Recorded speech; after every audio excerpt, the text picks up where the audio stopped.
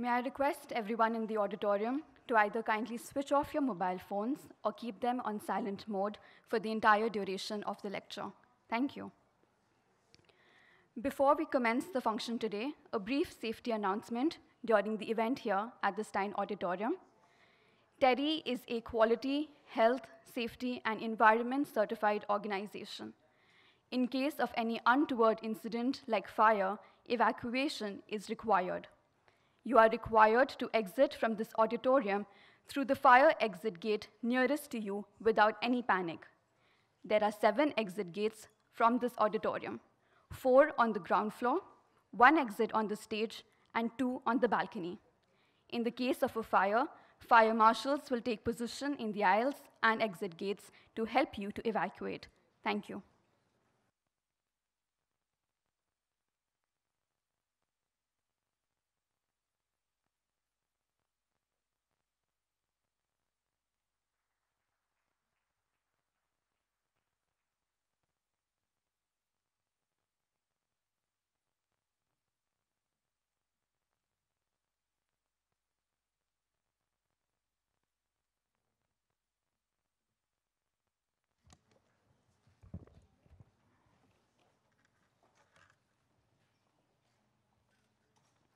On behalf of the Energy and Resources Institute, I welcome you all to the 17th Darbari Seth Memorial Lecture.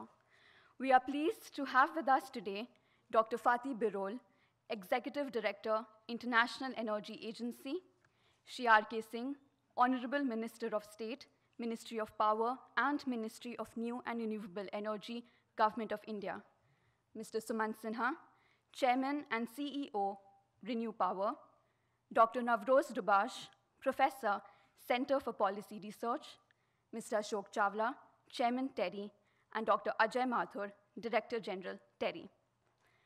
This lecture, the 17th in its series, is organized by TERI every year in honor and memory of TERI's founder, Mr. Darbari Seth, a distinguished technocrat, industrialist who made corporate history during a glorious career extending over 52 years. To commence the function, may I request our distinguished guests on the head table to kindly light the lamp on the occasion.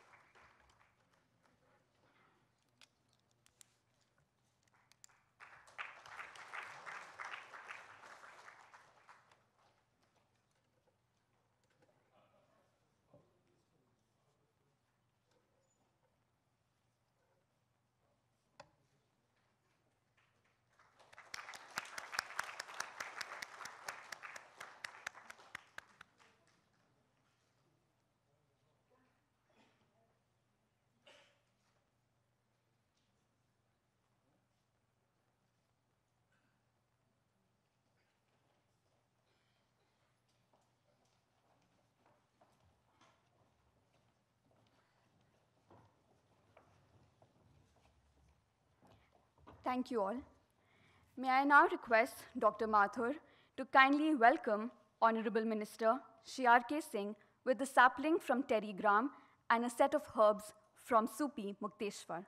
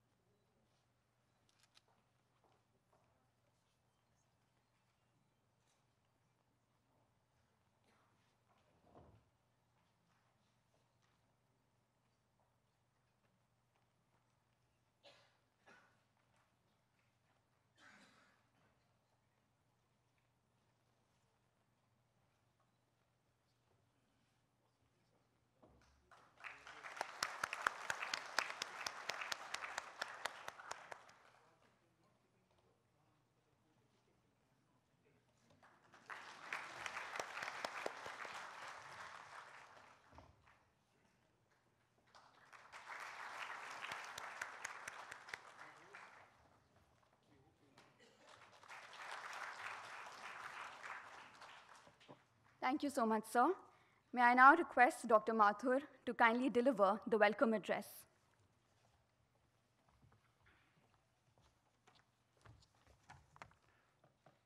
Mr. R.K. Singh, Dr. Fatih Birol, Shri Ashok Chawla, Shri Suman Sinha, Professor Navroz Dubash, my colleague Dr. Divya Dutt, Excellencies, ladies and gentlemen.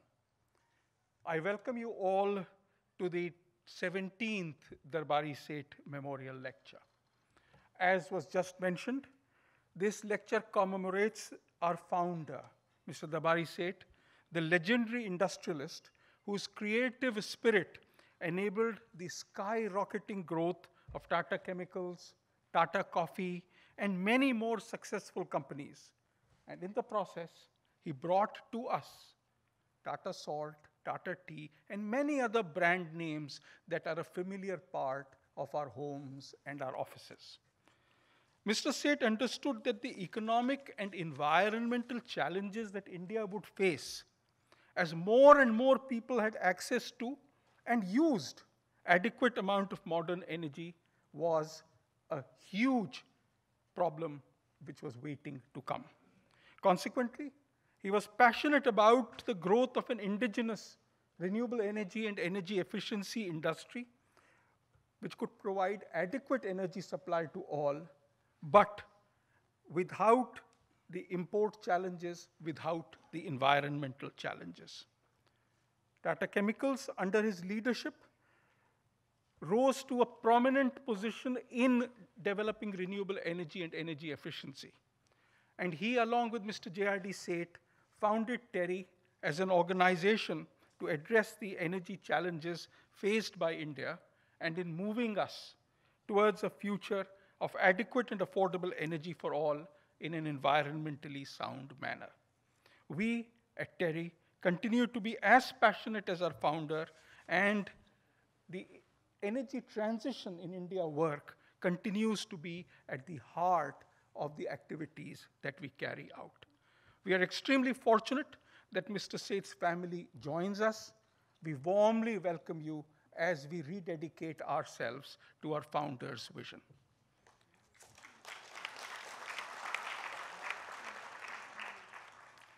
We are extremely delighted to welcome Dr. Fatih Birol to deliver the 2018 Darbari Seth Memorial Lecture on a topic which is so close to Mr. Seth's heart.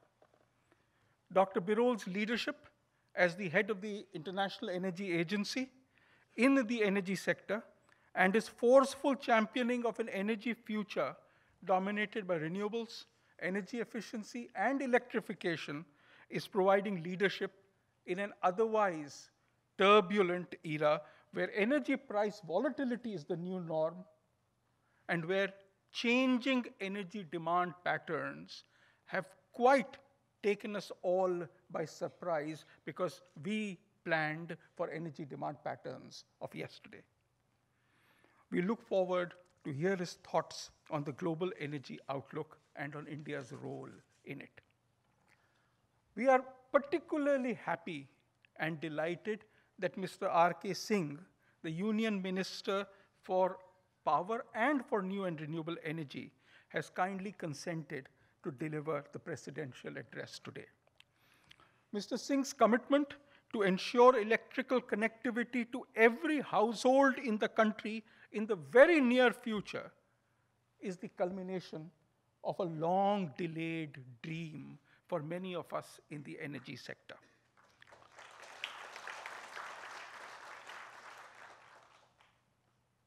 Many colleagues in TERI have spoken and written for the last 20 years about the almost criminal negligence, and I'm using words which were used in a 1998 article, the almost criminal negligence in electrifying rural households. With Mr. Singh at the helm of the Ministry of Power, we are looking forward to celebrating in the near future a day when every household is either connected to the grid or is supplied electricity by renewable energy systems. Mr. Singh has provided equally strong leadership in the growth of the renewable and the energy efficiency sectors. Under his leadership, we have seen the rollout of policies and processes to enable us to reach 270 gigawatts of renewable energy capacity by 2027, and a revamp of the National Mission on Enhanced Energy Efficiency so that it can help us reach the pledges, particularly that of the carbon intensity reduction that we made in our nationally determined contribution. Many of you who were here last year may recall that last year's lecturer, Dr. Arvind Subramaniam, had talked of the challenge of renewable electricity and its integration into the grid. It's a debate that has gone on year-long. We hope that with Dr. Navroz Dubash here and Mr. Suman Sinha here, who will provide comments on today's lecture, that we will also have a debate that will continue not only for the year, but beyond, and influence public policy as we go ahead. Sir, today we will also be celebrating many of our colleagues who have completed 20 years of service in TERI, and also those who have been adjudged as star performers by adding their names to our roll of honor. Mr. Singh, we shall be delighted if you give away mementos marking this recognition to our colleagues. Finally, I want to thank each one of you for coming here, for sharing this afternoon, this evening with us, and we hope that the discussions in this evening would point to a vibrant new era in energy, both for India and for the world. I again welcome all of you here this evening. Thank you. Thank you, Dr. Mathur. Ladies and gentlemen, we now come to a very special moment which is eagerly awaited by everyone at TERI, the felicitation of TERI colleagues who have completed 20 years of service with the organization, and the announcement of the TERI Roll of Honor for the year 2017-2018. I request Dr. Birol to kindly come to the front of the head table and felicitate the colleagues who have completed 20 years of service with the organization. All right, I request both Dr. Birol and the minister to please come to the head of the front table and felicitate the colleagues.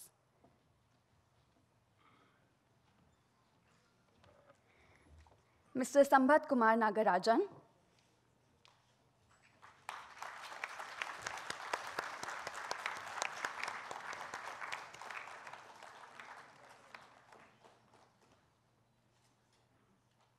Mr. C. Surendaran.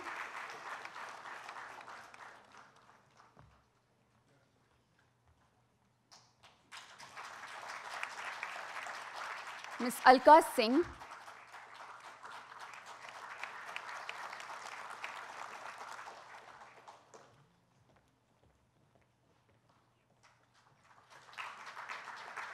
Mr. Shishir Chandra Patnaik.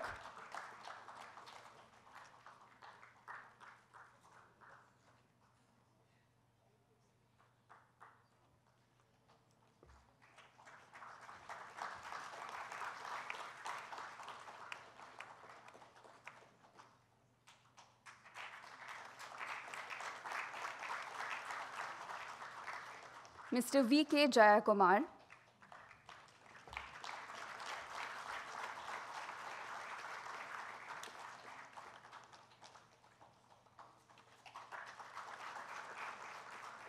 Mr. Ravi Kumar.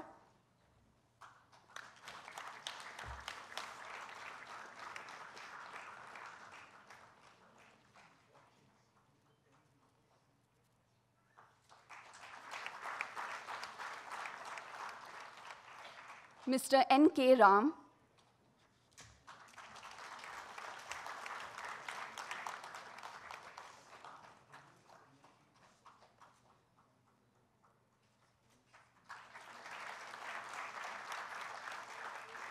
Dr. P.K. Bhattacharya.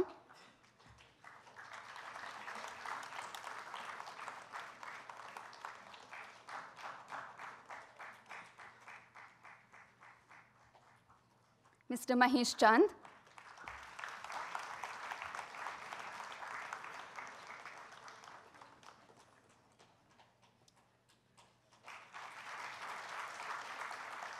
and Mr. Rajiv Pillai.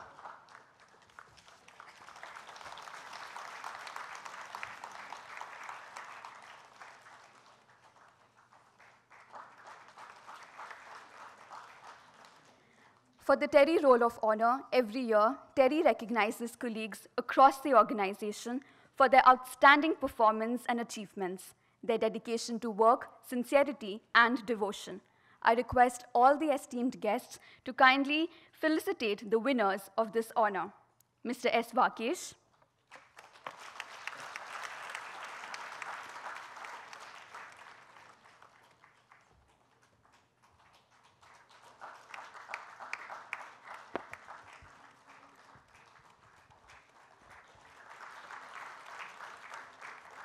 Ms. Dolly Sangle,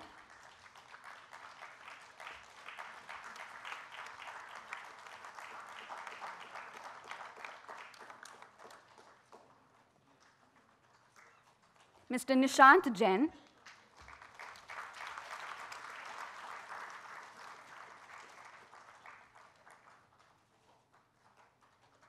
Mr. Prahlad Kumar Tiwari,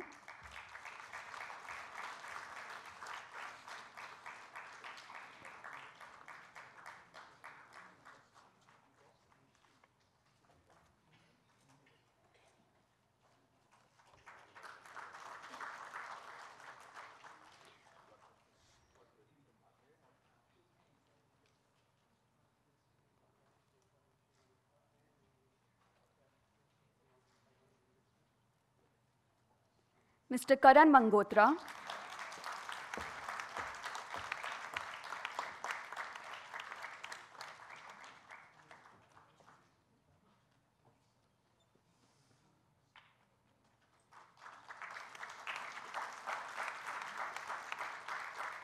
Mr. M.K. Benisan,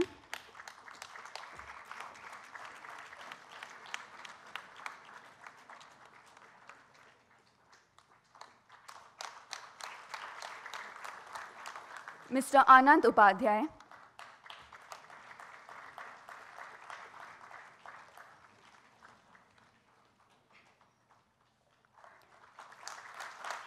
Mr. Jitendra Tiwari,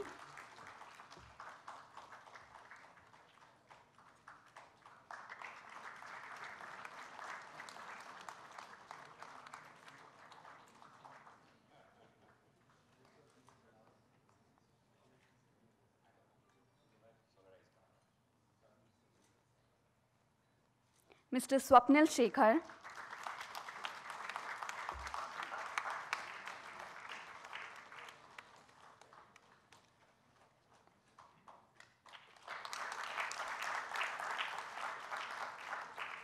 Mr. Shivnath Singh,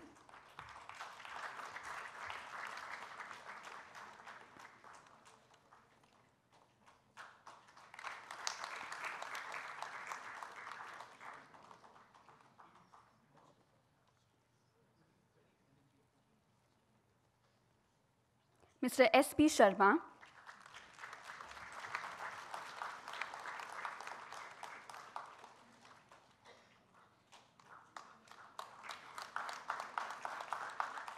and Dr. K. Nantakumar.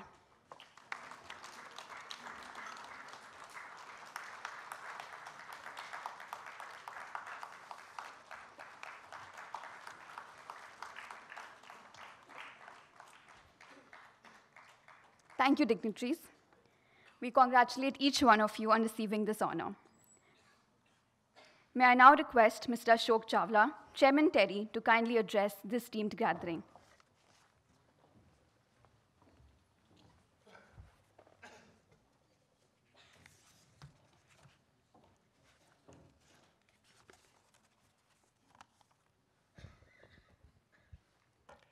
Honorable Minister Shri R.K. Singh, eminent speaker for the annual day, Dr. Fatih Birol, dignitaries on the dais, distinguished guests, colleagues and friends. Please allow me to add my own welcome to that of the Director General. We are honored that you have joined in large numbers to encourage TERI in our efforts. Ladies and gentlemen, home to 18% of the world population, India's energy consumption has almost doubled since 2000. And the potential for further growth is enormous. I do not want to preempt the minister's remarks, but it is clear as daylight that the government is committed to becoming comfortably surplus in power and ensuring full electrification to villages and households by next year. While increase in power generating capacity is at the core, India, like other countries, is acutely conscious that cutting emissions will have to rely on increased production of renewable or clean energy. Hence, the ambitious target of 175 gigawatt renewable energy generation capacity. In pursuance, India has been rapidly ramping up investments in renewable energy. Over $42 billion has been invested in renewable energy sector in the last 4 years.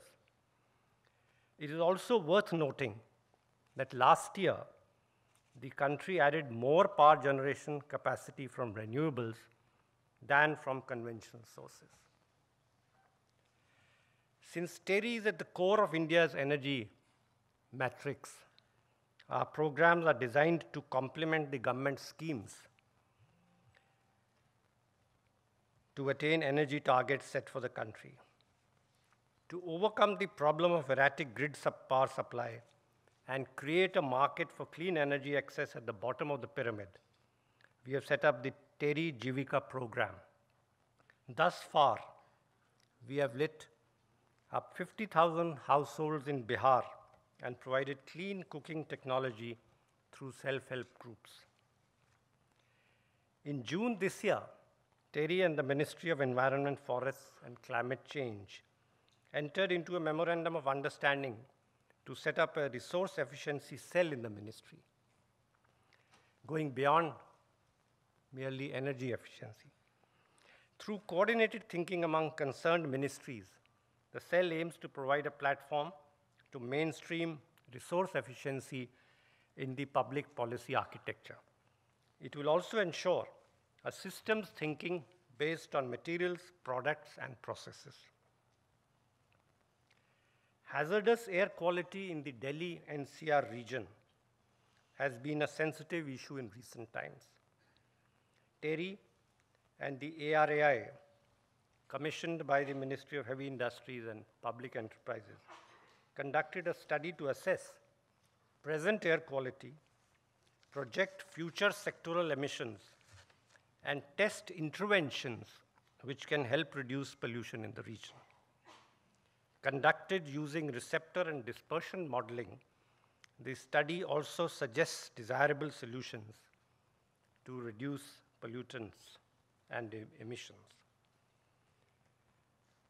Taking cognizance of the importance of public-private partnerships, we have collaborated with Mahindra Lifespace developers to set up the Mahindra TERI Center of Excellence, a first-of-its-kind research facility.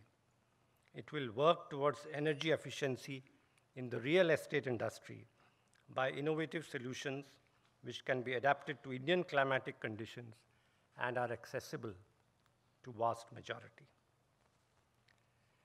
Ladies and gentlemen, India's energy sector is going through exponential growth. It is also going through a substantial transition. The shift towards renewable energy presents a great opportunity to move over time to a low-carbon economy. We at TERI are privileged to be part of this journey. Thank you.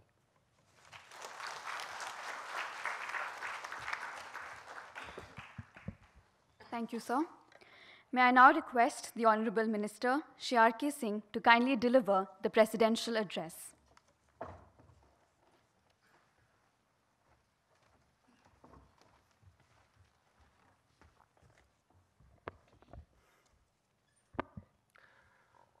Mr. Ashok Chavla, the Chairman TERI, Mr.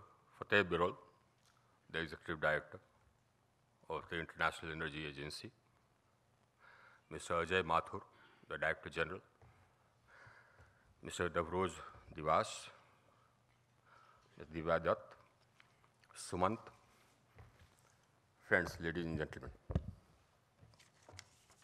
I'm normally chary of accepting invitations for various occasions because I feel that there's a huge amount of work to be done.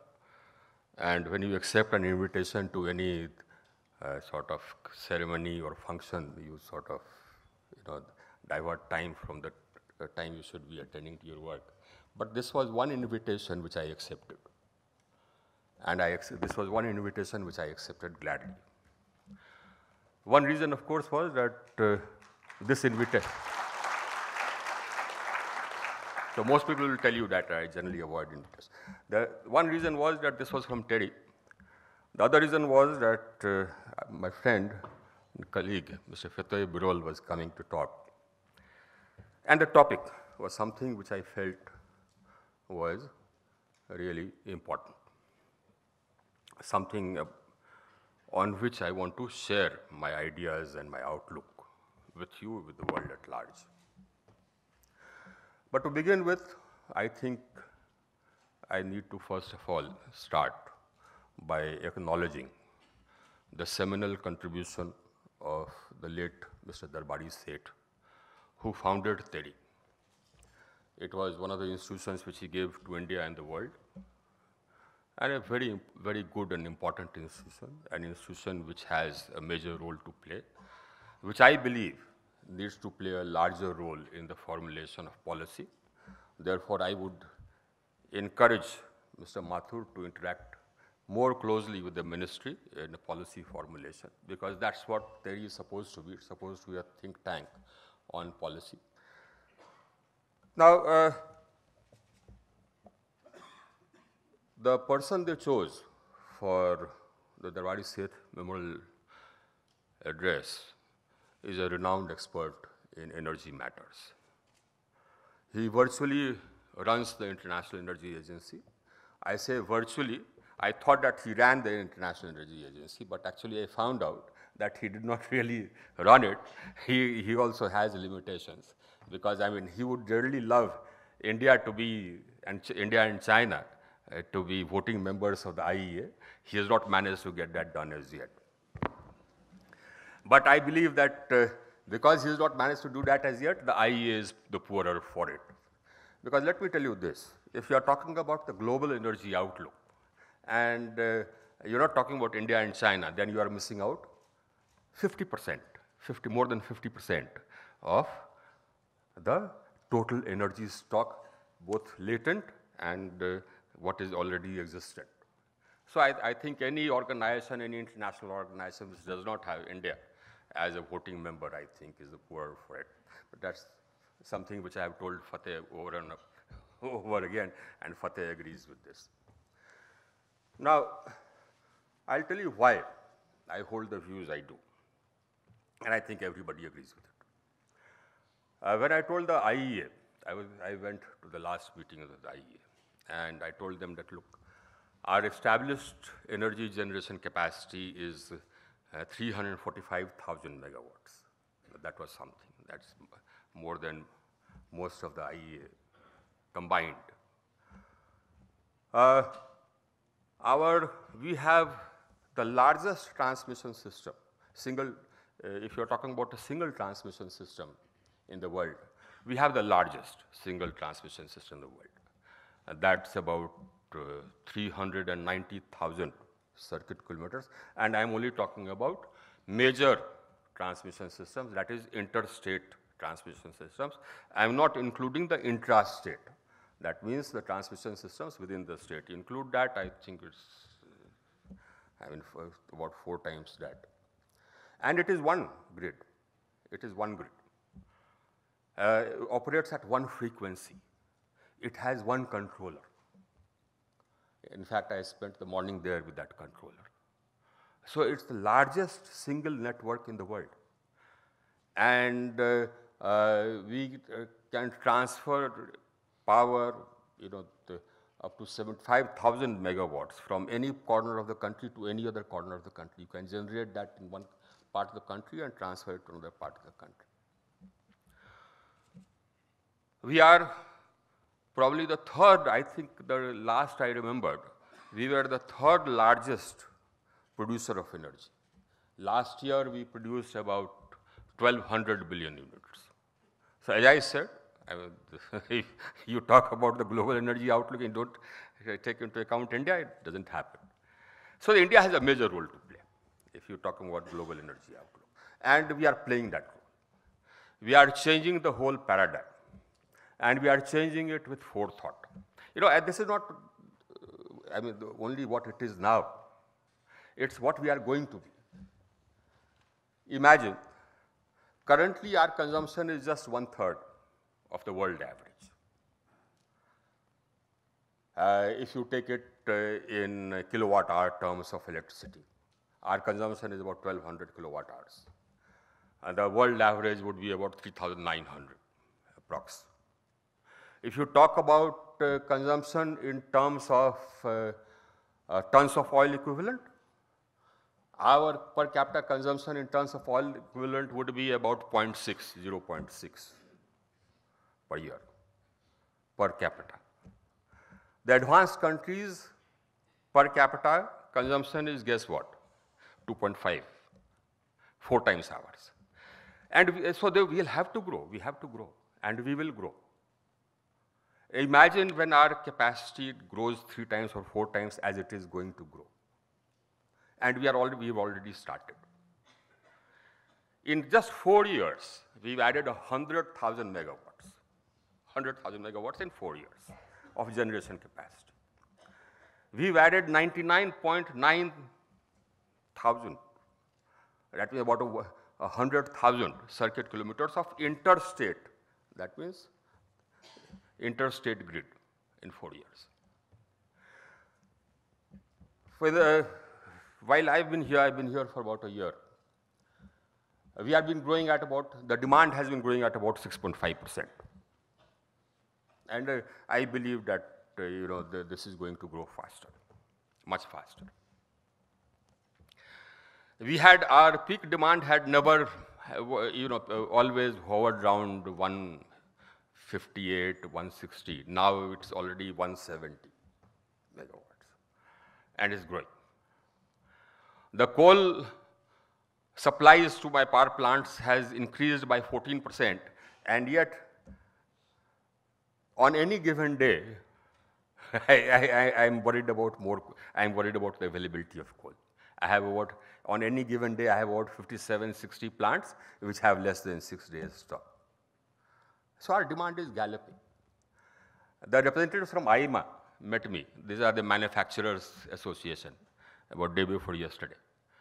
And their growth has been a whopping 12.5% last year in electrical equipment, 12.5%. So 345 gigawatts or 345,000 megawatts, is just the starting point. We are going to double it, triple it in very short order. We are adding 36 million new consumers. 36 million new consumers. Now that's bigger than many countries, almost all the countries of Europe, etc., Australia put together. We are adding that, and we aim to add that many consumers by December this year, if we succeed, and I'm quite confident that we'll succeed. That's the biggest electrification program ever in the history of the world. We've already connected all villages. Now we are going to hamlets and to houses. So our demand is going to gallop. And our economy has been growing at about 7.5%, it will grow faster. So what happens in the world, coming back to today's topic, will be determined to a large extent by what happens in India. So we have got to grow. We have to grow. We have to grow because we want a better future for our people, isn't it?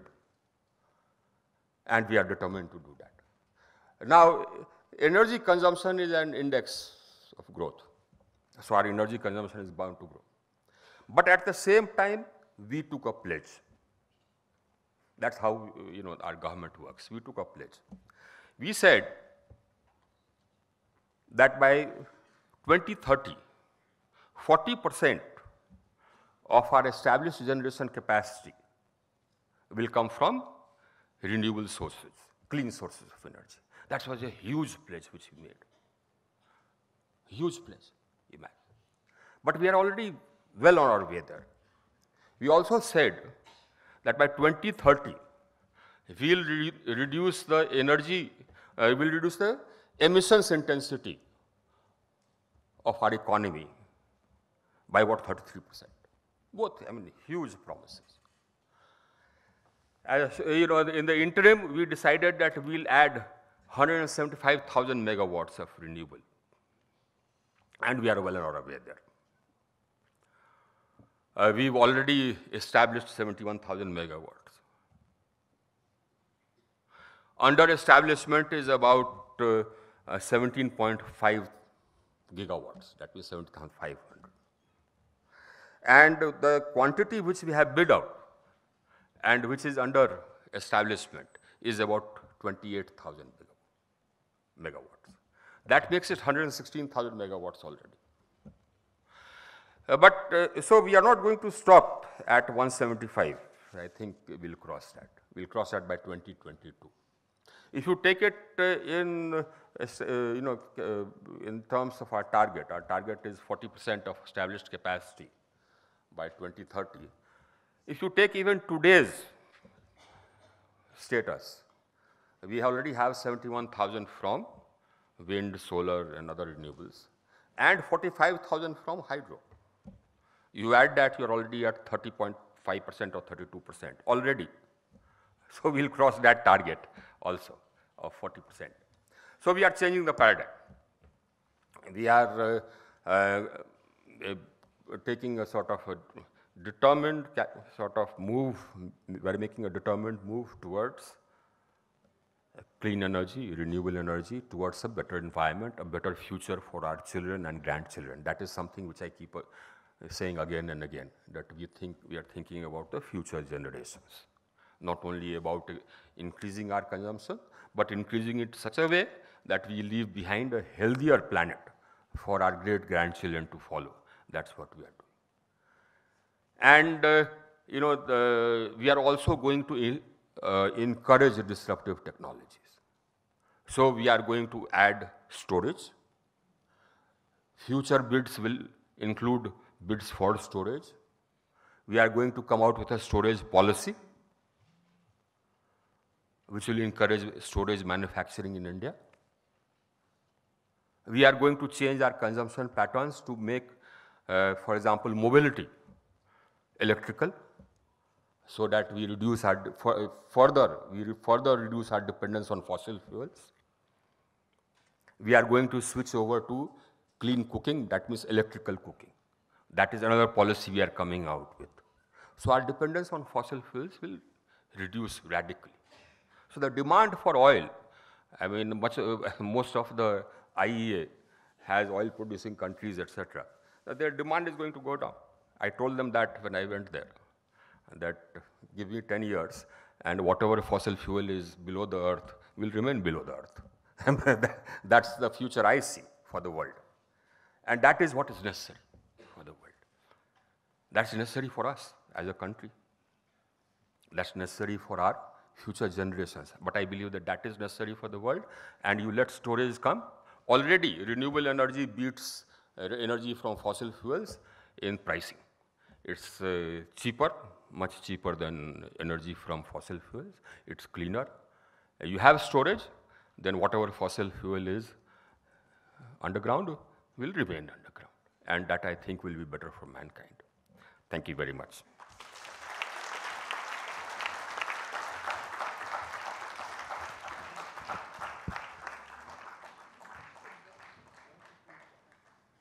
Thank you, sir, for your very informative address. May I now invite Dr. Birol to kindly deliver the 17th Darbari Seth Memorial Lecture on the theme, The Global Energy Outlook and the Increasing Role of India.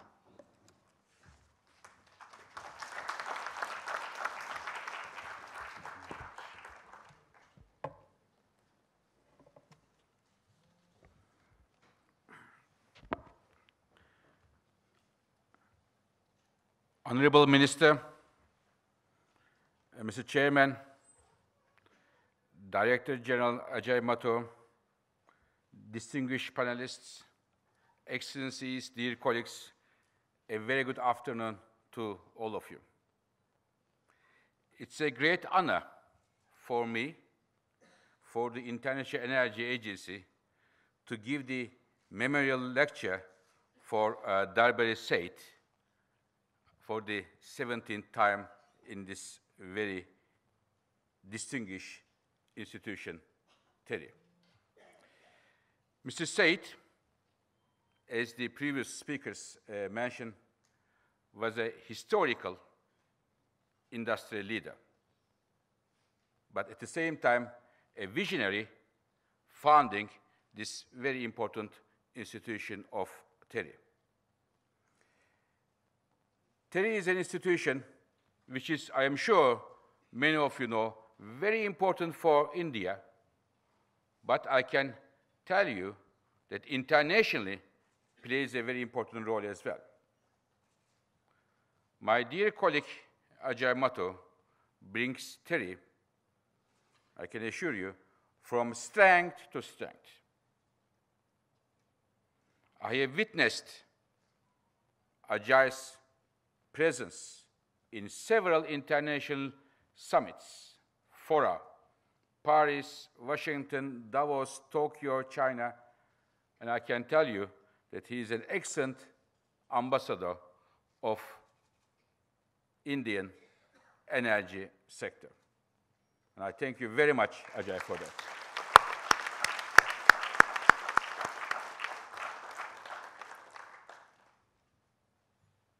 As for the International Energy Agency, ladies and gentlemen, we are known as the global energy authority, and as many institutions, we are also reforming ourselves, modernizing ourselves.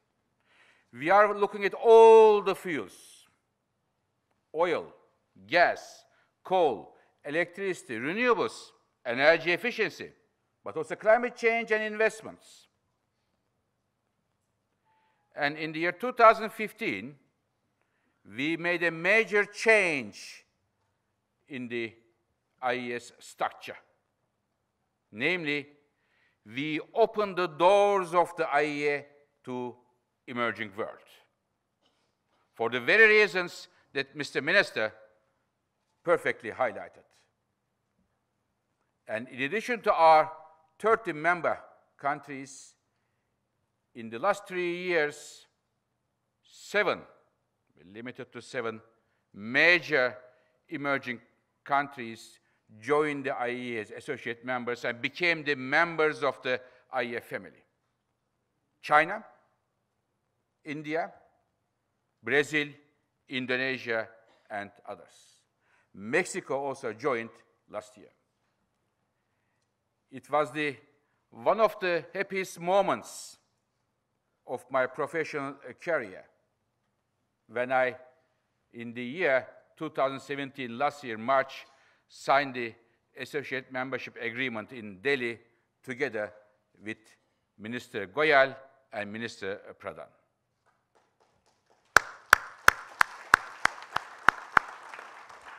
And since then, we work very closely with Indian government. One of the milestones of our cooperation was Mr. Singh's very impressive speech last November during our ministerial meeting in Paris. All the key ministers of the world, all the key CEOs of the world, and Mr. Singh gave an excellent speech highlighting the impressive achievements of India. So, Mr. Singh, thank you very much, sir. I understand and appreciate more the value of your visit. As you mentioned today, you rarely accept invitations, sir. Thank you very much for that. I will not go into details, but with Indian government, we work on many different levels. For example, as we speak now, several of my colleagues working with the colleagues from Ministry of Petroleum on the oil stocks and emergency for the rainy days in the oil markets. The world is becoming a dangerous place. So we have to make sure that our oil, our energy is stored for the rainy days we may have, and we are working with the Indian government to make sure that we exchange information. Mr. Singh gave a lot of important data. In fact, without data, you cannot measure anything. So therefore, for IEA, we are known to be the data organization. We are now working with Niti Aayog and 16 different data agencies in India to harmonize the Indian data system and to make it compatible with the rest of the world. We work on the power markets. India has tremendous, I will tell you in a minute, potential to make more use of solar and wind. But how to integrate them to the electricity system is a challenge. Because as we know, they are intermittent energy sources. So we are working with the Niti Aayog, with Power Ministry. What are the best examples in the world, again, to share experiences to work on these issues, energy efficiency, and the others follow. And we are, as you will see, very keen to go beyond the current cooperation and work we have with India and go even beyond the current situation together with Mr. Singh and other ministries. Now from this, let me tell you a few things from a strategic point of view, how we see the major trends and challenges in the global energy markets and the increasing, ever-increasing role of India in that perspective. So when we look at it in the future, ladies and gentlemen, we see a major change, but 4 of them are transformational. The first one is India is moving to the center stage of global energy affairs. Full stop. Very strong. Growth is very strong. And at the same time, another important dimension coming from China, China is changing its energy policies, moving to the clean energy sphere under the motto, as summarized by President Xi in the last Communist Party Congress, making the skies of China blue again. Clean energy push. These are 2 important demand centers and 2 important moves. Second, United States, thanks to shale revolution, becoming the leader of oil and gas production globally for many years to come, as IEA has envisaged in the year 2009, almost 10 years ago. Oil production number 1, gas production number 1. Third, solar PV is very much on track to be the cheapest source of electricity generation in many parts of the world. Cost is coming down substantially, everywhere, almost everywhere. And it is challenging the established electricity generation sources. And fourth and finally, our energy system, ladies and gentlemen, is being electrified. The share of electricity in the total energy is increasing. Only in the last 5 years, the energy demand growth versus electricity demand growth makes us understand. Electricity demand increased 2 times faster than the entire energy demand growth. This is driven by different needs, by cooling, digitalization, electric cars, and others. So these are the four different but very important, we believe, upheavals of the global energy system which will shape the decades to come. And these changes may require, should require for companies, governments, institutions to give a second look to the established energy and economic policies in terms of costs, in terms of climate change, and in terms of energy security. I mentioned to you that the global energy landscape is changing. The roles of the different countries are changing. For example, United States. This country, US, has been years and years a major energy importer. And US energy policy, foreign policy, economic policies are based on this very fact. US being a major energy importer. But now, thanks to shale revolution, US is becoming an exporter of energy, especially natural gas and oil. Another region, Middle East. We know Middle East as a major energy exporter. Yes, but at the same time, Middle East is becoming a major energy consumer. Economic growth, population growth, desalination of the water needs means a lot of energy. So Middle East is not only anymore a major energy exporter, but also a major energy consumer itself. Of course, China, still a major driver of global energy demand growth, but slowing down as the economy matures and also population growth slows down. And again, India, as we have rightly in the year 2015, 3 years ago, anticipated becoming the leader of the global energy markets for many years to come. Very strong economic growth, modernization of the country, industrialization, and population. So these are the major drivers, and I completely agree with Minister Singh. If you want to understand what is happening in the world, or better, what will happen in the world, you have to keep an eye on the decisions made in New Delhi, among other capitals in the world. Now, there is one issue, oil.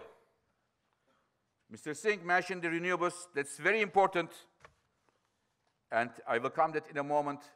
But oil today is a key fuel source, and the price changes in oil markets affects almost everybody, especially those countries who rely on oil imports heavily.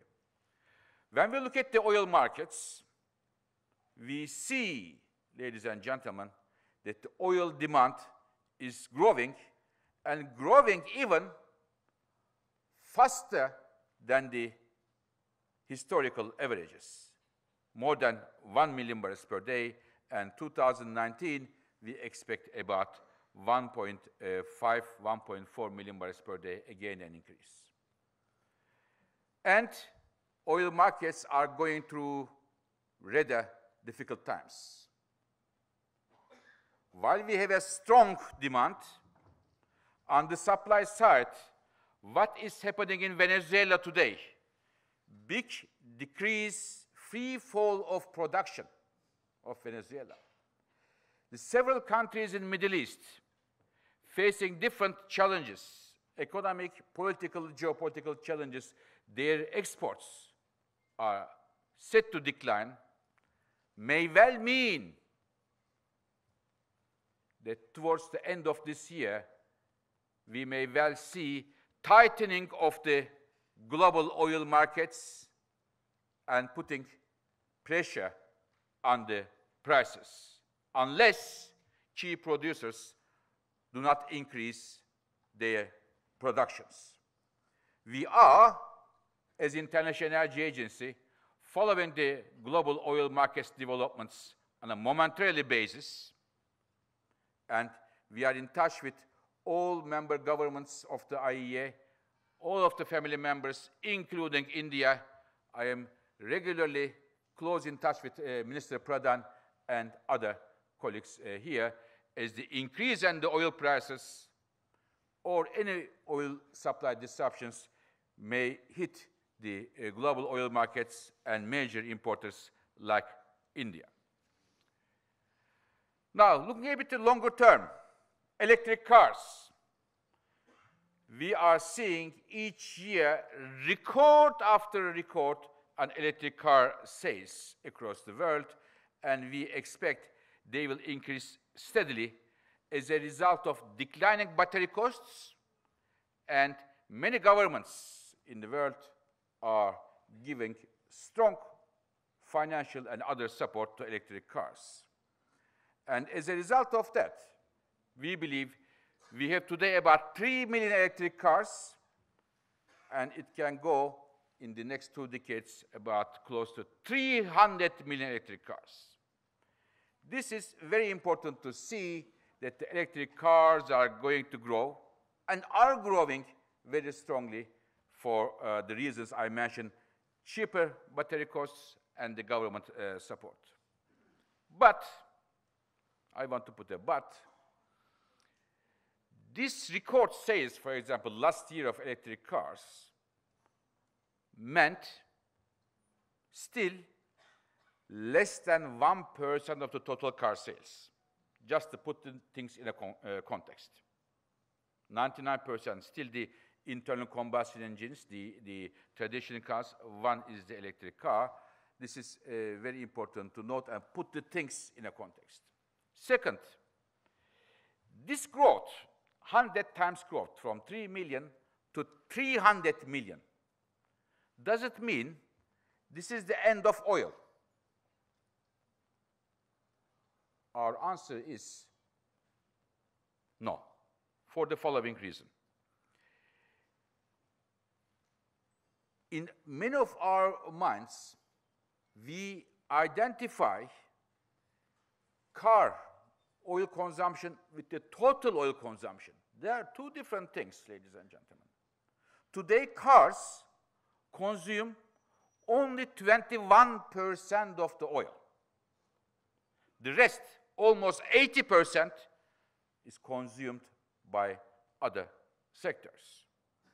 So, this is the reason, despite the electric cars penetration in the world, despite having more efficient cars, this will definitely pull down the oil consumption, but as a result of the growth coming from trucks, from petrochemicals, jets, despite the developments there, global oil demand will need to grow. I will give you one number. Last year, ladies and gentlemen, 1/3 of the world oil consumption growth came from the Asian trucks only.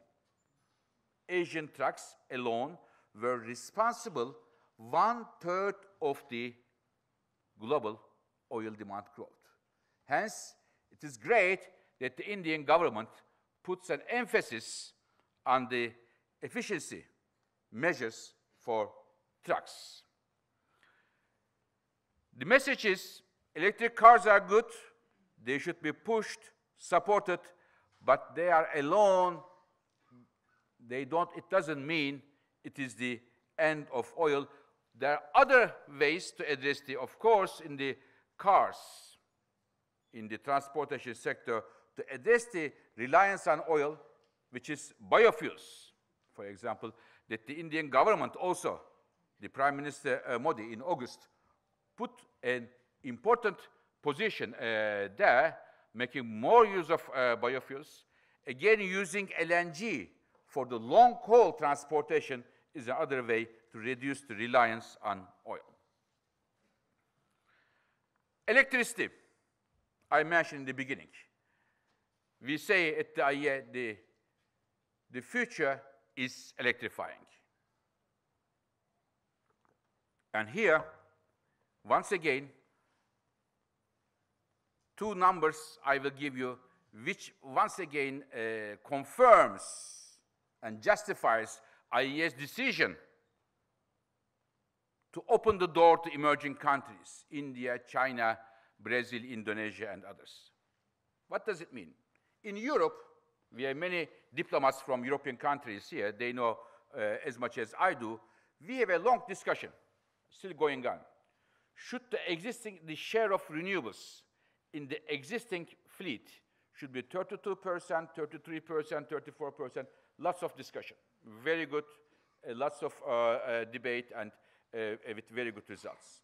But, ladies and gentlemen, India, forget the 32% or 33% of the existing fleet, India, in the next 20 years, is adding one Europe.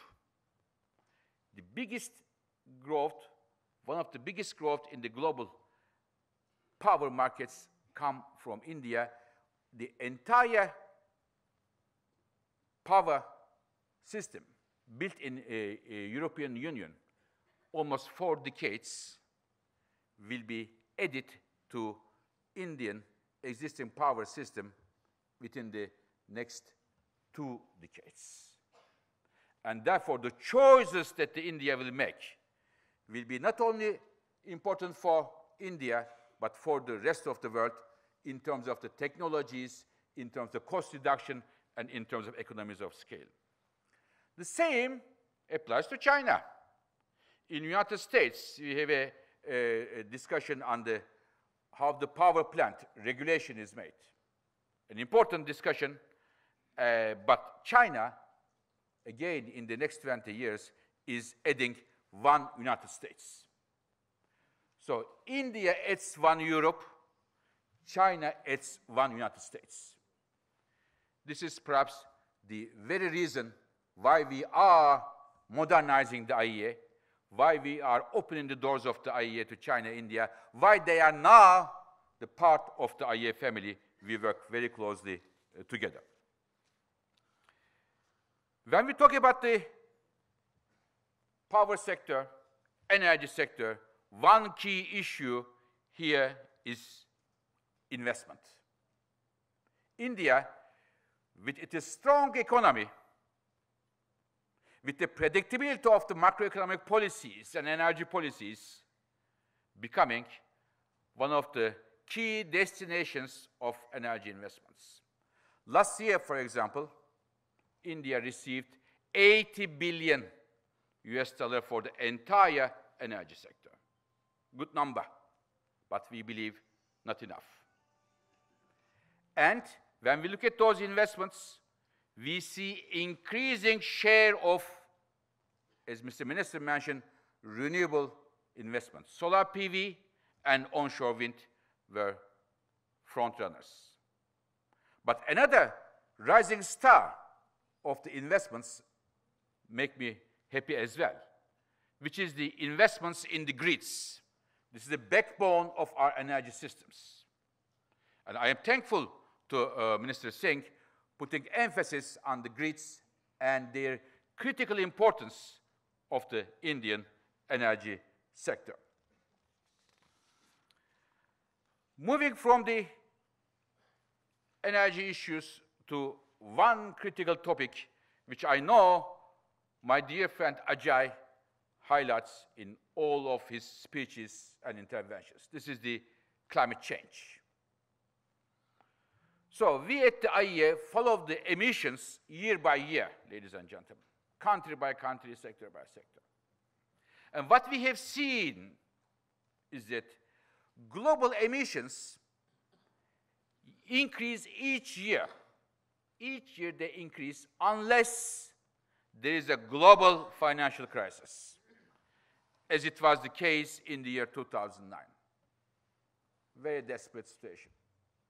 However, what we have seen in the years 14, 15, 16, global emissions suddenly, there was a plateau, no increase, even though global economy increased significantly, about 3%, to which India made a very significant contribution, that economic growth. So we were happy and we were hoping that this trend would continue, at least flat. In fact, we need to bring them down, not flat. But at least flat was a good news. But our numbers showed that 2017, they started to increase again. And when I look at the first 6 months of 2018, it will be only a good surprise if we don't see emissions increase one more year. So this is the number that we are reading. And India, of course, with its growing economy, growing population, and growing energy sector, is one of the countries which is increasing its emissions in the global energy landscape. However, it is very important to see that on a per capita basis, India's emissions, CO2 emissions today, are significantly lower than many other countries, even that of the world. And despite this strong growth, we are expecting that still India emissions 2040 will be lower than the global average, despite the strong economic growth, population growth, and also the very fact that the increasing share of renewables will play an important role, and hopefully with the improving energy efficiency.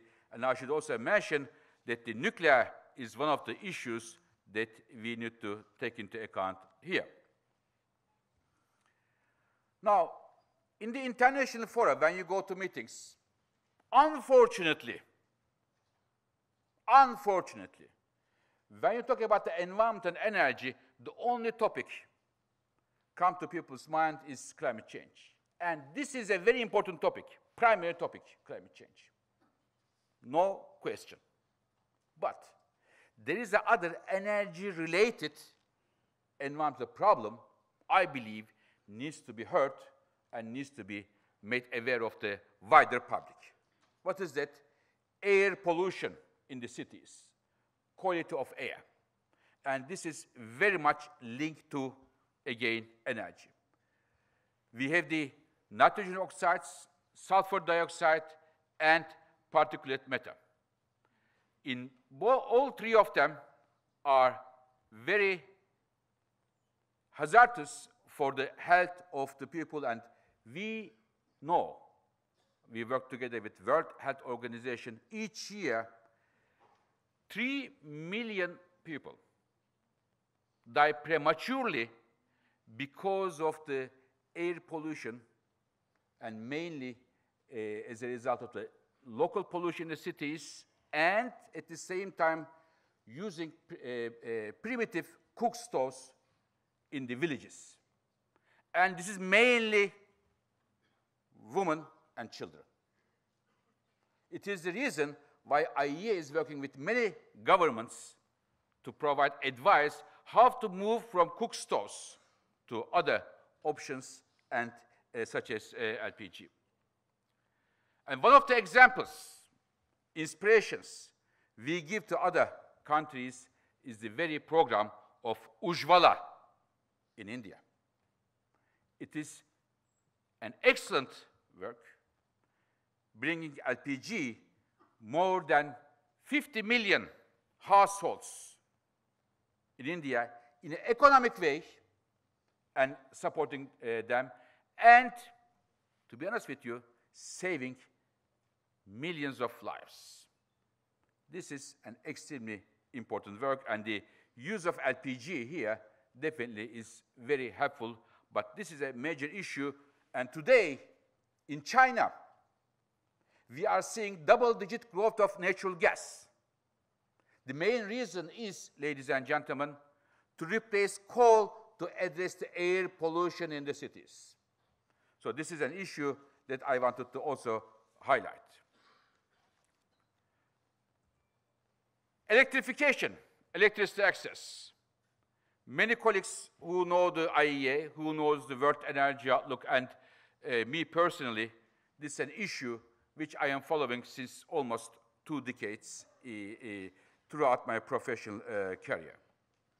And when we look at the numbers, almost mid-1980s, there were more than 2 billion people who had no access to electricity. 2 billion. And now this number came about 1 billion, halved.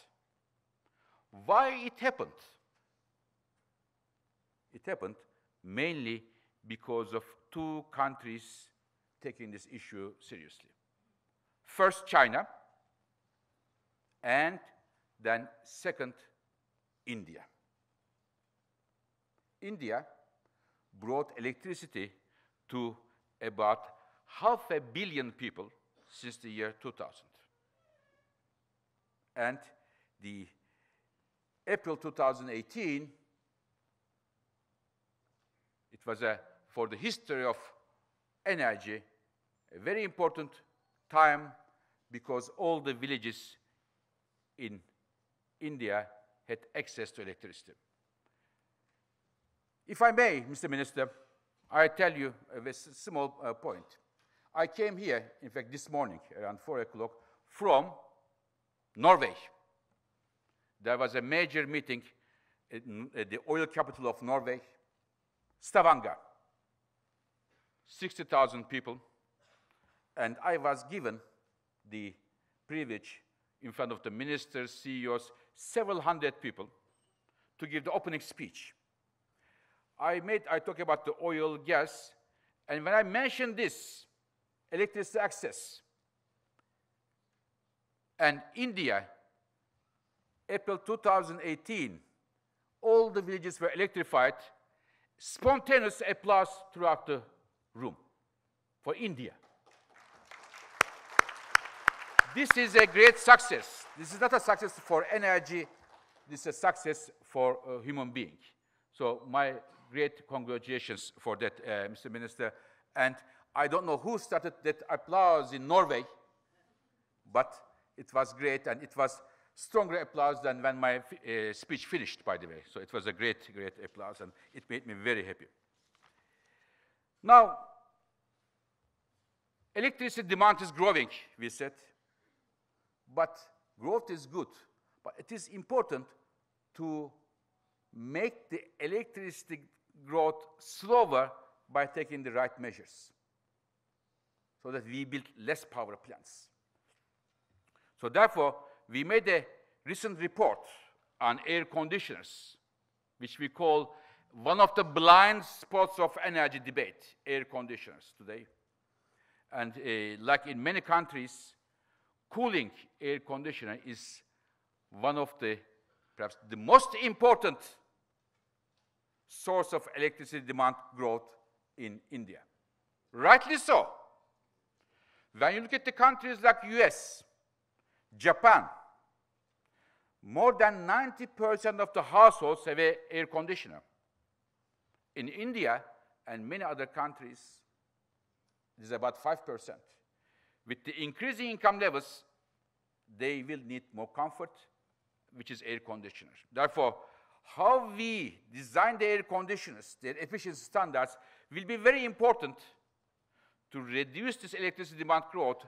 Therefore, we build less power plants. Therefore, we build less investments. It's an area that we are working with Indian authorities very closely. When we look at the global energy picture once again, Mr. Minister perfectly described the wind and solar. Major development. Several years ago, people said, when I say several years, 5, 6 years ago, wind and solar is good, but they are expensive. But now it is changing. Both wind and solar prices are coming down substantially. In terms of solar, in the last 3 years, 14 to 17, solar prices are halved. We expect another halving in the next 3 years. It provides a lot of opportunity for new power plants, and I congratulate again India for the ambitious targets for putting the right renewable energy choices and pushing the right energy technologies and making it one of the cheapest sources of new electricity generation. Putting this picture together with the electricity access picture I show you in a minute,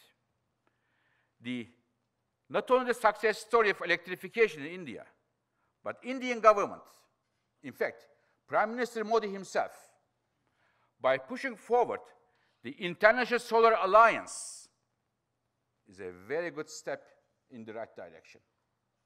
To share the Indian experiences, making the most use of solar energy in Africa and elsewhere is a very good view, and it is the reason why IEA is working very closely with Mr. Tripathi, International Solar Alliance, and his colleagues to provide support both for the alliance itself and to find new partners and working with them.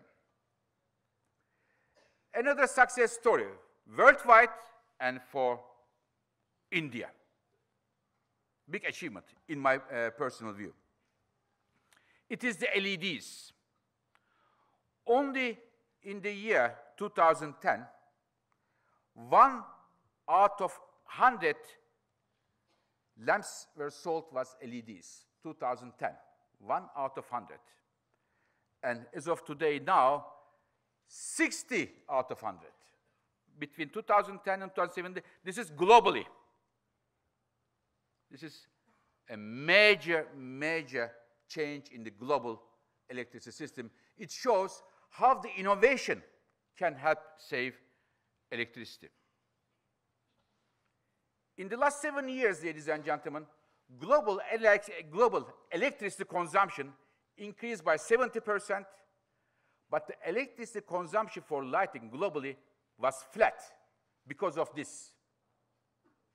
More houses, more lamps, more everything, but the electricity consumption was flat because of the efficiency gains because of the LEDs. And here, which means policies, government policies do matter. Markets are important, but the government policies do matter and gives a shape to markets. The very famous, the Ujjwala program. This is a major program, provide the energy and finance support for the LEDs, is very well known, and I tell this everywhere. We have the Danish colleagues here, diplomats. There was a ministerial meeting in Denmark, to all the ministers, clean energy ministerial meeting. This was the slide, and I talk about the Ujjwala program, and the very fact that I have to update my number today, 1 trillion, more than 1 trillion LEDs are sold in India. Again, a big achievement, Mr. Minister. Congratulations. These are the achievements of India and the situation, the world we are in. There's a lot of hope with the new technologies, but challenges never to be underestimated.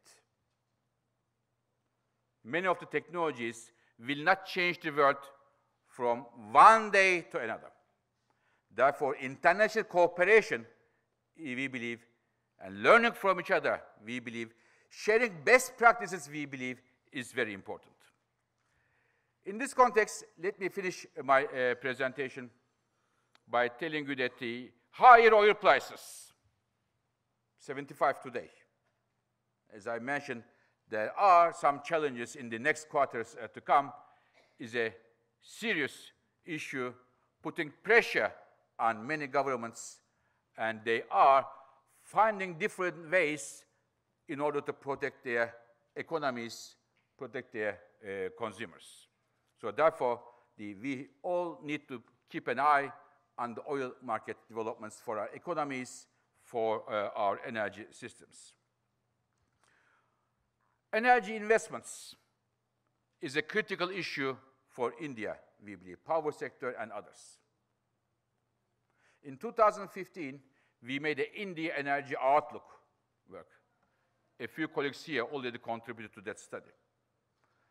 And that study, those numbers, if you ask me personally, what are the top 3 challenges for India? If I am going to meet Mr. Minister, I have the privilege of that after this meeting. If you ask me, Mr. Birol, what are the top 3 challenges for India? My answer is very simple, perhaps too simple. Investment, investment, and investment again. This is the challenge for India, getting more investment in energy sector, new technologies, grids, renewables, and other infrastructure needs. And with its impeccable reputation of this macroeconomic stability, with its democracy, with its very strong fundamentals, there is no reason that we will see more investment pouring in India. We believe renewables and energy efficiency, both of them, are critical tools to address air pollution, climate change, and also reduce the fossil fuel imports, as such helping the energy security and the budget of the country for India. And this is very important that before some of the investments are done, that will look in the infrastructure for many years to come, there is a growing emphasis on these fuels as well. Finally, not finally, one before the finally, I wanted to say what I started in the beginning. We are ready to support India to navigate through its energy transition. We have the data, unbiased data, analysis. We look at all fuels and technologies. You cannot focus only one, because they are all interrelated, and providing real-world solution to India as well as other countries. And we are definitely, as I told Mr. Singh last time, I visited a few months ago India, New Delhi, and other ministers and authorities. We are very happy India is one of our distinguished members of the IEA family. Now, I know, and this is the final one, I know that the challenges are also huge. I highlighted some of the achievements, but the challenges are huge. But in this respect, I can only quote what we can do from a great leader, Mahatma Gandhi. A quote from Mahatma Gandhi. The difference between what we do and what we are able to do would be enough to solve most of the world's problems. Thank you very much for your attention. Thank you very much, Mr. Minister. Thank you.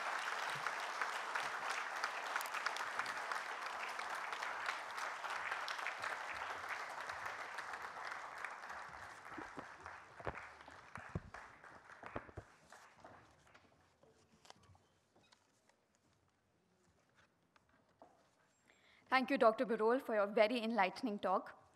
Ladies and gentlemen, we are joined today by Mr. Sumant Sinha, who is the chairman and CEO of Renew Power, India's leading independent renewable power producer. He pioneered this new business model, creating value for both shareholders and electricity consumers through cost-effective and efficient generation of electricity from solar and wind energy.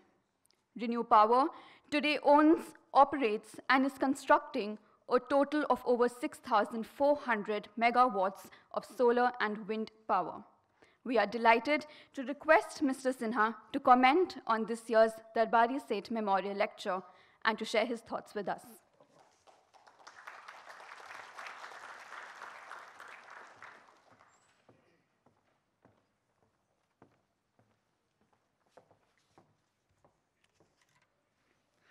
Minister Singh, Dr. Birol, Mr. Ujjwala, Mr. Mathur, Navroz, Divya, friends, it's a real pleasure to be here. And I must say it's a real honor to have the opportunity of getting to the podium first after that extremely insightful talk by Dr. Birol. Thank you, sir. That was really, really very interesting. I think it gave us a very good overview of all the things that are happening in the energy markets globally, and particularly how they pertain to India, the progress that India has made over the many years, and the opportunities for the country as well. Let me comment on a few of the points that Dr. Birol had talked about.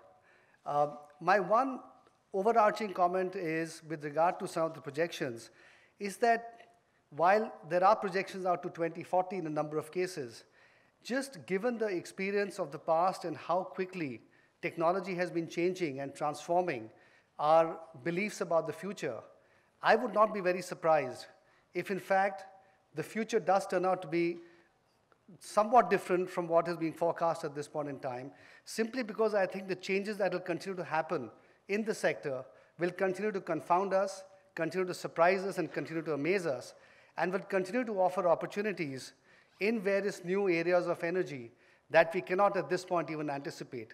But my suspicion is that in the next 10 to 20 years, the future will turn out to be quite different from the way we can at best envision it at this point in time.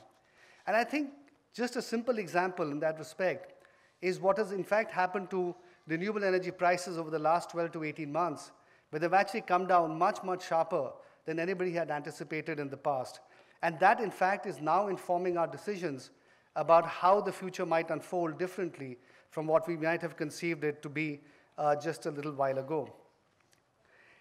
I think the second very interesting point that Dr. Birol mentioned was about the amount of growth that we are likely to see in India. And he mentioned that we might, by the year 2040, add another Europe to our overall energy production basket.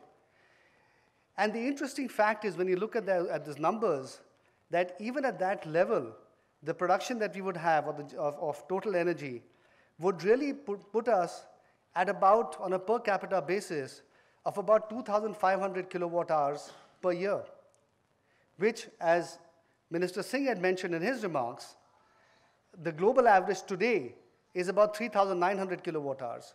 So even after adding a Europe in generation terms by 2040, we will actually still be almost 40 to 50% below the global average in terms of electricity consumption.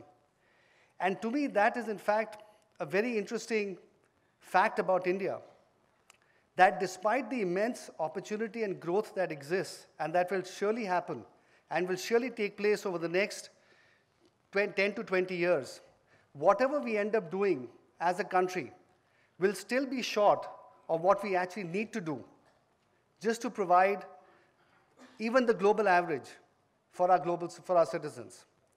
And if you think about it, at 3,900, and this is a very mathematical thing, the average is actually pulled down because India is 20% by that time of the global population. Without India, the rest of the world is actually going to be having an average even higher. And so the delta between India and the rest of the world is still going to be quite sizable. And so the reality is that we operate in a country, we are in a country, we do business, some of us, in the country, we make policy in a country which has tremendous, tremendous opportunity. And I think that is something that we all have to be really thankful for, because it does provide us many avenues to grow our businesses, to create new things, and to really build an India that can actually leapfrog, in some ways, with the best of new technologies that are available right now. But the interesting thing is that while India does offer this fantastic opportunity, it's also really a paradox. And the reason India is a paradox is because of a number of challenges of doing business in India. So I'll talk a little bit about what those challenges are that we face to realize the dreams that we have, to realize the targets that Minister Singh mentioned in his address, where he talked so eloquently about the growth of renewable energy and about the fact that we should leave fossil fuel buried in the ground, and that in fact should be our attempt going forward. And I think, sir, that is an extremely, extremely noble idea, and I think something that we should really try to aspire to. In terms of the specific issues of the challenges that we have to deal with in trying to make sure that we are able to realize the challenges that we have of creating all of this extra capacity, I think the first one that I would list out, and the first one, which is also perhaps the most important one, and also perhaps the most controversial one, really, and which Dr. Birol alluded to in his last page of his presentation, is the issue of government policy.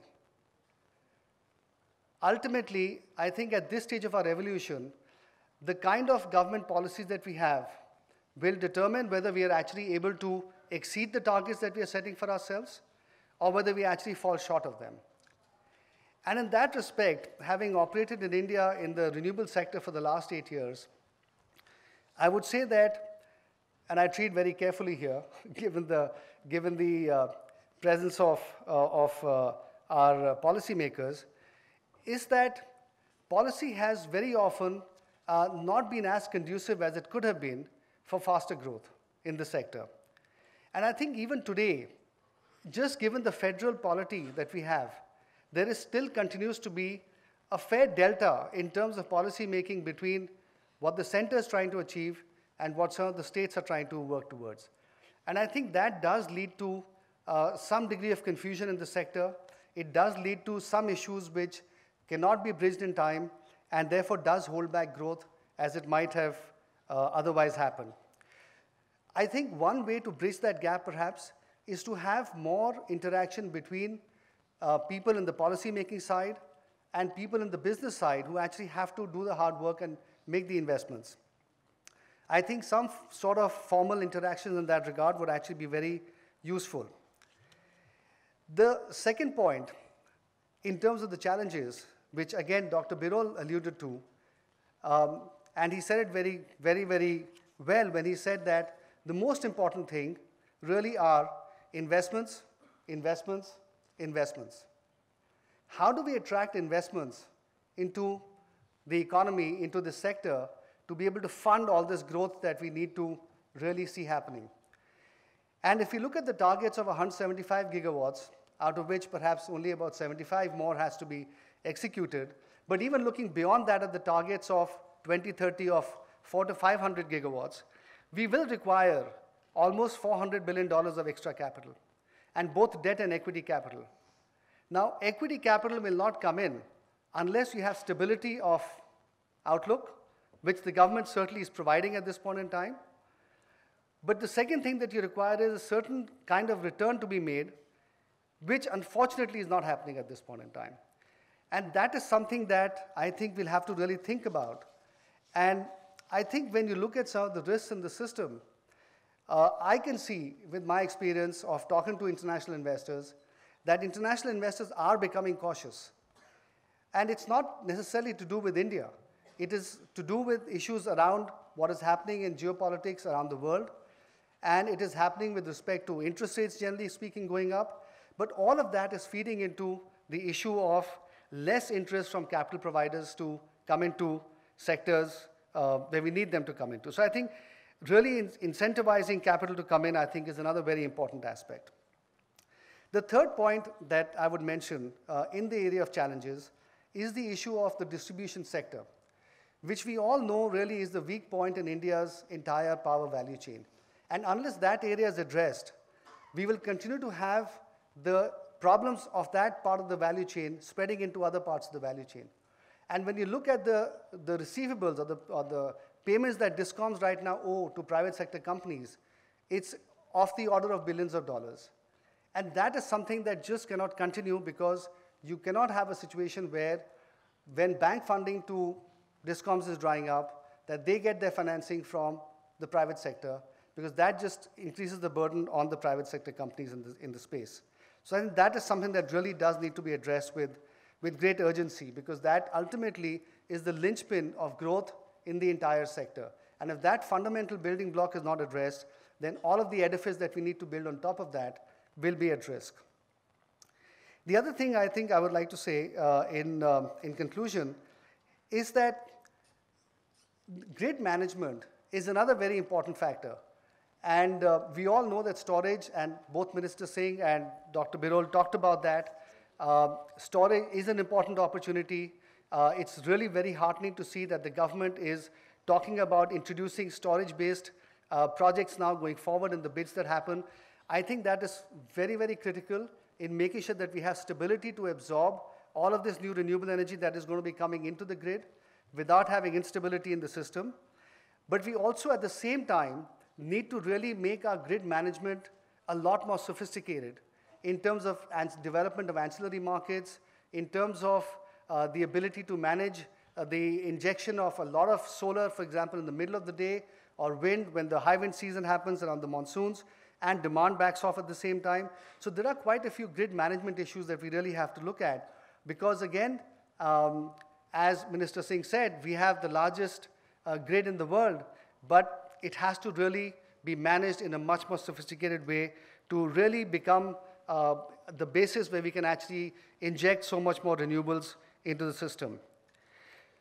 I'll stop there, but the last point I would like to make, which Dr. Birol again did touch upon, is the issue of climate change. Today, just to give you a very, very simple number, the accepted number that we can inject into the atmosphere of carbon, in terms of carbon, before we cross 2 degrees centigrade temperature increase, is about 800 gigatons.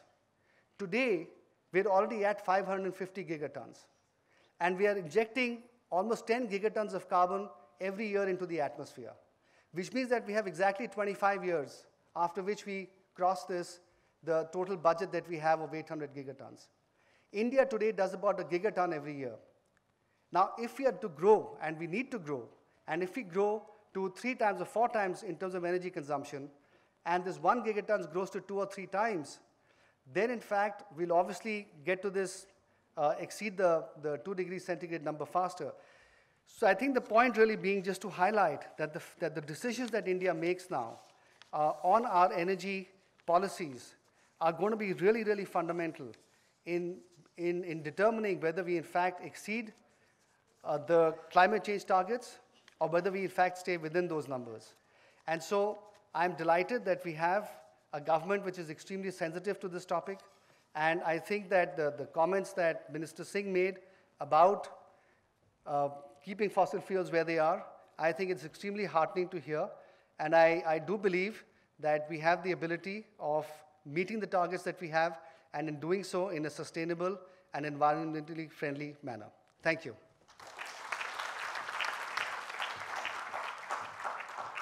Thank you, sir, for your very insightful comments. Ladies and gentlemen, we are also joined by Dr. Navroz Zubash, professor at the Center of Policy Research and an energy and climate expert. Dr. Zubash has been a leading voice in the Indian and global debates on energy transition and has been an early proponent of electricity sector reform. His work and analysis here have and continue to influence thought on climate and electricity issues. We are delighted to invite Professor Zubash to comment on this year's lecture and share his insightful thoughts on this with us.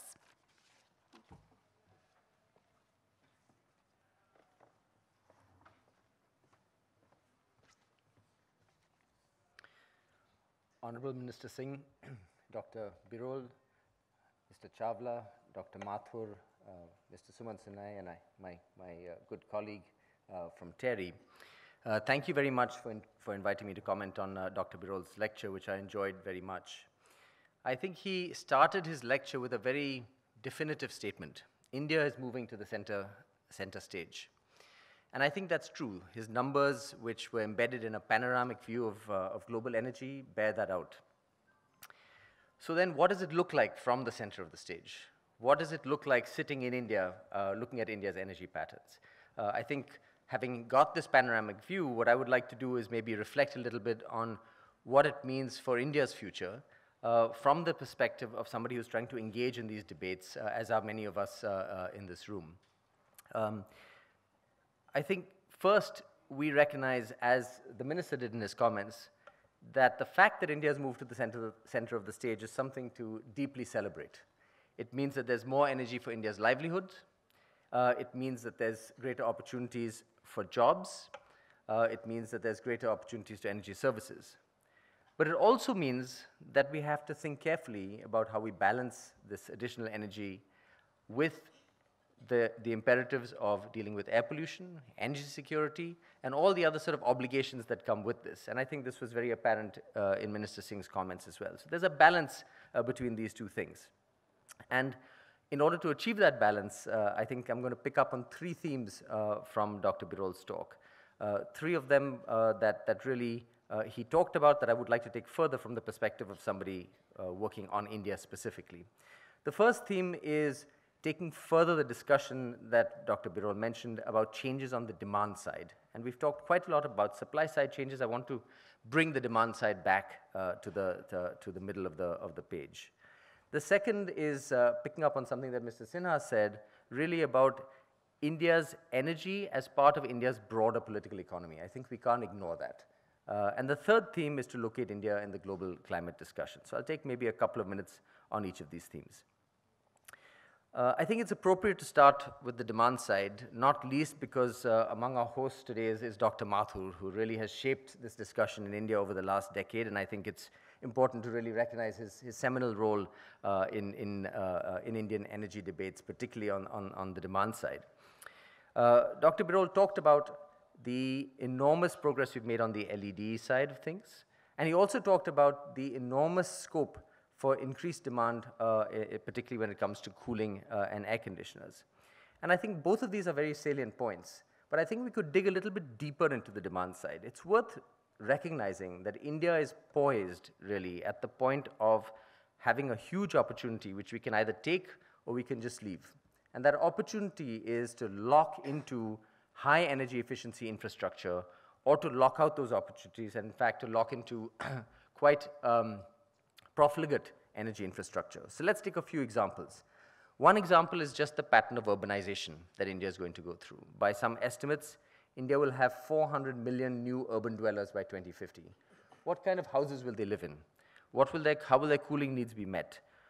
What will those cities look like, and what are the patterns of transit needs that they will have? These are all things that we really can shape in the next decade or so, maybe as sooner than that in many cases. So for example, we're planning to build 20 million new low-income housing units by 2022. The building envelope, the way in which those are designed, will determine our lighting needs, our cooling needs, heating needs in some geographies for the next 40 or 50 years at least. In another example, we're talking about more energy efficient trucks. That's of course a good thing. But similarly, we should be talking about whether we build our transport networks around rail or road. Rail is typically much more efficient, and that is a lock-in for decades.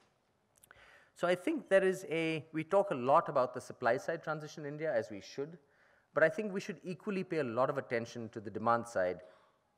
Definitely focus on appliances, but also looking beyond appliances to the lock-in to some of the hardware.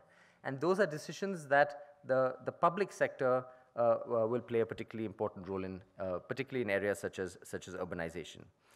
I also want to make the point that the literature suggests that when you focus on the demand side, it has a couple of additional advantages. Because the innovation cycle is much faster on the demand side, you can actually innovate much more swiftly than you can often on the supply side. And the evidence also suggests that the demand side often brings many more co-benefits. So for example, if you have a sustainable transport network, you also bring more livable cities, to give you an example of one of those things. At the same time, focusing on the demand side is harder to do because you have disparate bodies, you have different scales, you have municipalities involved, and so on. But I think this is something that we have to recover in our discussions here. And it picks up on a theme that Dr. Birol mentioned, that these changes are not just on the supply side, but on the demand side. But I think India, where it is placed in global context, has to particularly pay attention to this. So for example, we are lagging China by 10 or 20 years in some of these hardware lock-ins. We have a huge opportunity to make the right kinds of lock-ins. So that's the first theme. The second is, sort of my pet area of interest, which is really thinking about the political economy of energy. Mr. Sinha mentioned the projections that the IEA and many others do, and a lot of times the projections may not end up being quite where the analysts think they are because of various political economy factors. And I think Mr. Sinha is right to zoom in on the distribution companies. I think the future of India's electricity is very closely tied to whether or not we untangle this sort of Gordian knot of India's electricity distribution, where we have been locked into low-performing, financially underperforming, and in terms of service underperforming electricity companies, not everywhere, but in many states. And of course, the government has taken a bold step with Uday, and this is a program that is still being worked out and is unfolding. It's made some gains, but I think the problem is it would be premature to declare that problem solved. As a result of the DISCOM situation, of course, it also has implications for the success, the ultimate success of electrification. Right now, DISCOMs are incentivized to actually minimize their service to poor customers because they lose money for every unit they provide to poor customers. Some people say that's because one should increase tariffs. Some people say that we have locked into higher cost power than we should, and it's not really just about tariff increases. Whatever that situation, that is the DISCOM issue is the reason why we actually have latent unmet demand in India. We have surplus power with a couple of 100 million people still in the dark. That is an anomaly that we have to deal with, first and foremost as a social issue, but also in terms of thinking about the scope for renewable energy penetration and so on, because it complicates the larger institutional landscape of India's electricity. So I think this is something that we have to talk about, and it is the kind of thing that doesn't appear when you do modeling runs and projections. And I think we have to pay a lot of attention to it. Another aspect of the political economy, another way of thinking about the political economy, again picking up from Mr. Birol, is this issue of air pollution. It is growing on the agenda in India, and I think it should. I think all of us who live in Delhi sort of, look forward to the winter with a little bit less anticipation than when we were growing up, because those blue skies are less and less frequent. And of course, there are serious health effects that go with it. Now, the way we're talking about air pollution is in part as an energy issue. But again, it's broader than that. It's also a behavioral issue, and it's also a political economy issue. It's a behavioral issue because the ultimate solution to air pollution is going to be, at least in part, to deal with the transport sector, which, given the density of India's cities, means behavioral change in the population. We are probably, well, I would hesitate to say certainly, not going to solve India's urban air pollution if we build our cities entirely around private transport. That is simply not possible. We are already an order of magnitude more dense than many other cities in the world, and that density is only going to grow. So mathematically, it looks less and less likely. Another area where the political economy comes in is dust. In India, it's not just an energy problem. It's also because of dust. Both dust from outside the cities as well as dust generated and resuspended by the construction industry. Now, the construction industry is a politically challenging industry to try and regulate. So I think there are all kinds of political economy issues around many of the energy questions that I think we have to make sure we untangle. I want to just take a couple of minutes to come back to climate change, which I think we can no longer have conversations about energy in India or anywhere else in the world without talking about climate change. Again, it is profoundly to be celebrated that India is center stage, that India is likely to add a lot of electricity demand, but it also raises the question, what happens to the Paris Agreement aim of moving to a global peaking as soon as possible. And we saw that 2017, again, the global emissions have edged up.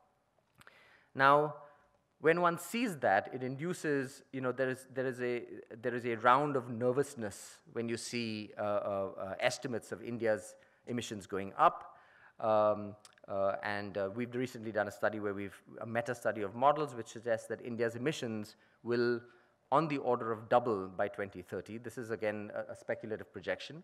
And certainly we have good reason for the reasons that everybody gave.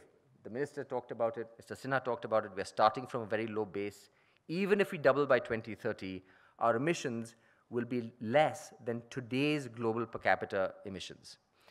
So now, in the past, India would have been sort of nervous and defensive about this. I think some of those days are past us. I think there's a much greater understanding, as Mr. Birol's comments suggested, that India needs that additional energy, that we are starting with a very low base.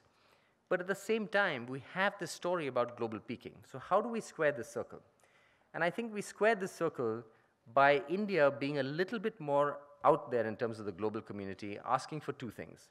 The first is, for India's own sake, we do need to see a global peaking of emissions. But given the mathematics of this, this also means that the countries that have peaked have to start going on a downward slope faster than they are doing. So it's easier to talk about countries that are emissions that are not yet apparent. But it is also necessary to talk about emissions that have been there for a while and whether or not those emissions can be made to decline faster than we have seen.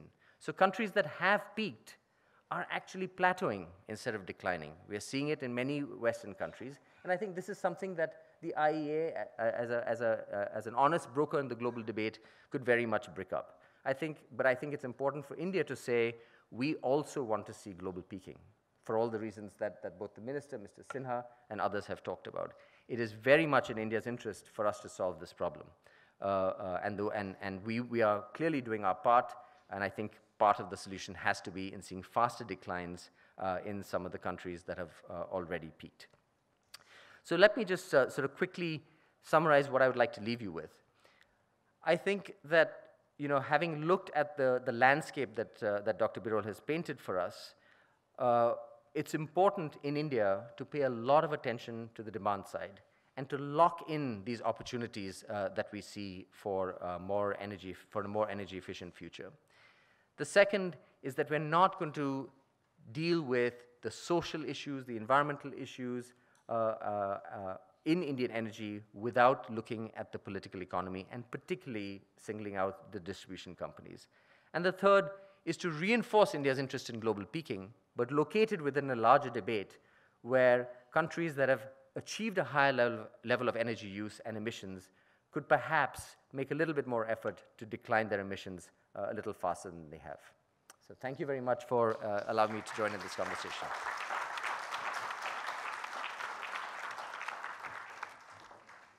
Thank you, sir, for your very engaging comments. May I now request Dr. Divya Dutt, Senior Fellow and Director, Integrated Policy Analysis Program, TERI, to kindly propose the vote of thanks.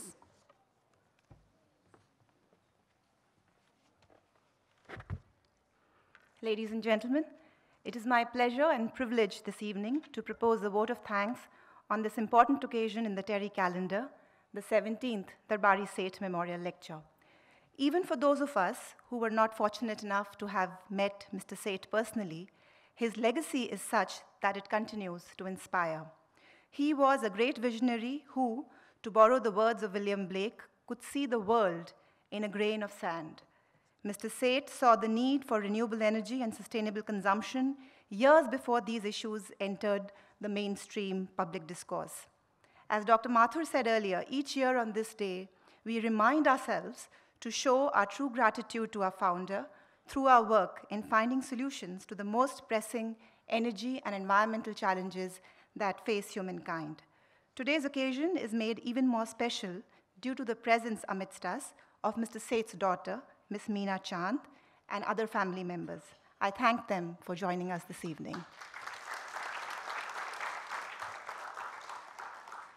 On behalf of TERI, I extend my gratitude to the Honorable Minister, Shri R.K. Singh, for taking the time out to grace this occasion and for his insightful presidential address that gave us a ringside view of the ambitious energy transition that is underway in the country. Thank you, sir. We are extremely grateful to our distinguished guest, Dr. Fatih Birol, Executive Director of the International Energy Agency, for delivering an erudite and fascinating lecture this evening on the growing role of India in the fast-evolving global energy outlook.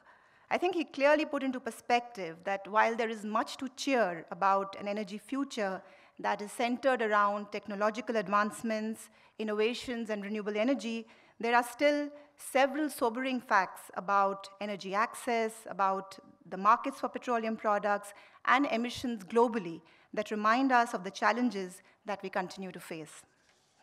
I also thank our lead discussant, Mr. Sumant Sinha and Mr. Navroz Dubash, both eminent energy experts, for sharing their nuanced perspective on, among other things, issues around energy policy, energy infrastructure, and as Navroz highlighted, softer issues of political economy in the energy sector in India. And this, of course, comes from their deep understanding of energy demand and energy markets as they play out in the country. So thank you very much for joining us and sharing your perspective. I would like to gratefully acknowledge the presence of all our guests in the audience who spared the time to be with us this evening, as well as our friends from the media who are covering this event. Thank you.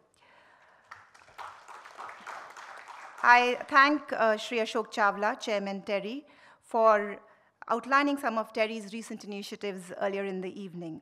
May I also take this opportunity to thank Dr. Mathur for his dynamic leadership that inspires us to not just identify issues that need attention, but also to be part of the solution.